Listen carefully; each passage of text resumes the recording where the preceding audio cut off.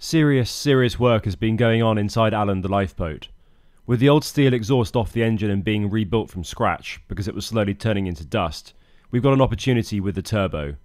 Whilst doing a fine job of pushing lots of air into the purpose-made Bukh engine and allowing a potential 48 horses to emerge from the other end, up from 36 horsepower for the non-turbo engine, we noticed something some time ago.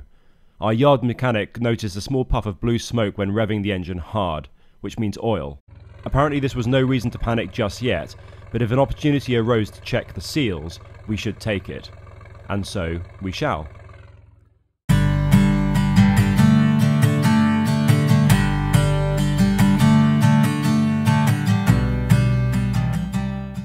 Turbos get rather warm, so there's a guard over the hot side, and it's not directly connected to the turbo, so it doesn't conduct heat and get alarmingly toasty. Beneath is some more lagging. I could take this off now, but it's so well done that I'm going to wait to see what diagnostics checks indicate and necessitate. The air filter quickly came off, and next, the largest of all the hoses, the air intake from the turbo to the engine block. These will all have been original to the build, but appear in good nick. The oil throughput has a supply at the top secured with a banjo bolt. Easy enough, but you need to look after these 3 banjo bolts as if your life depends on it. They aren't generic, and are at best expensive, and at worst, hard to get hold of. The washers are all spring washers, and I suspect I'll replace them with Norlocks, as some people consider spring washers on board boats to be the work of the devil. The oil drain is secured by a pair of bolts, and given how access to some of these fixtures is quite fiddly and restricted, I'd not wish on even my fledgling enemy having to do this sort of thing in a deep or awkward enclosed engine bay. That means the turbo is free of the hose and oil fittings. The exhaust pipe of course parted company from the turbo's flange days ago. All that's left is the large bolted junction with the engine's exhaust outlet. This, it turns out, is the same dimensions as the flanges where the air exits the exhaust pipe, so it's efficient for ordering gaskets, studs and other parts as they're all the same. This did take flipping forever though. These steel studs weren't as corroded at the tips as the ones at the exhaust pipe end, but I've pre-squirted these with a little rust remover and release spray. The 2 near side ones weren't too bad, and because they had not used stainless steel at all in the initial assembly, there's been no galling or any other sort of sticking. But the other 2 were just brutes. Alan! Being objectionable and designed to maximise vexation aboard Alan, I had to go digging for obscure tools I've not used in many months. My normal spanners and socket set were not a help. Whatever angle I tried, there was a piece of metal in the way.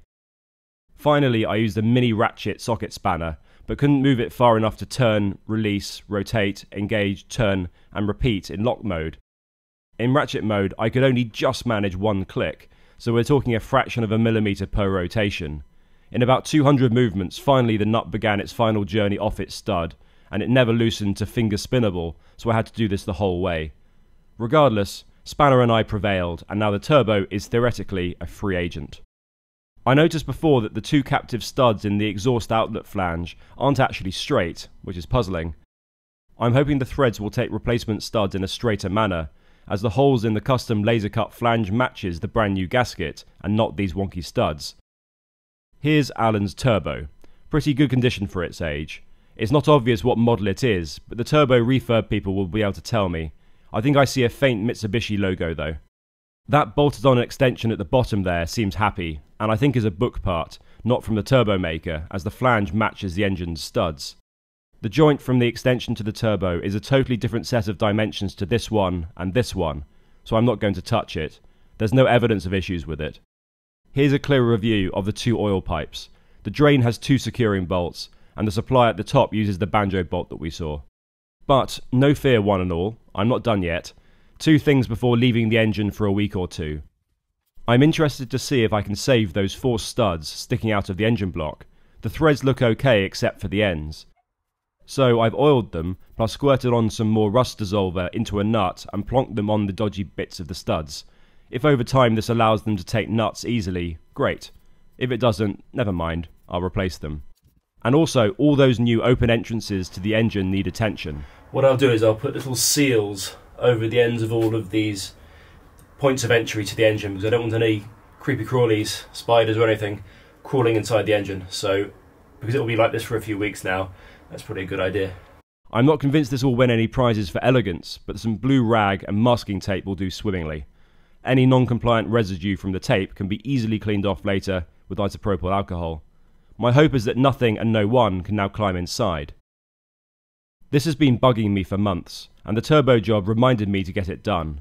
The pressure cap on the coolant expansion tank.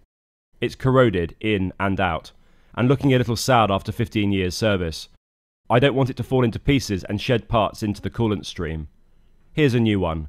It's not an exact match, but fits and is set to 7 psi, which is within the correct range for this system. Do I need to paint it? Maybe not, but it's just chrome plated, and all the other engine accents are black, so we'll go with black. First a sanding to scuff the surface, then a good primer, and finally a coat of glossy black. A quick and easy job, but another one ticked off the still rather alarmingly long list. That's it for this episode, and I can hear the stampede of everyone rushing to get their own copies of my books, and Alan hats, stickers, and shirts. So that's good. You must join them. Bye.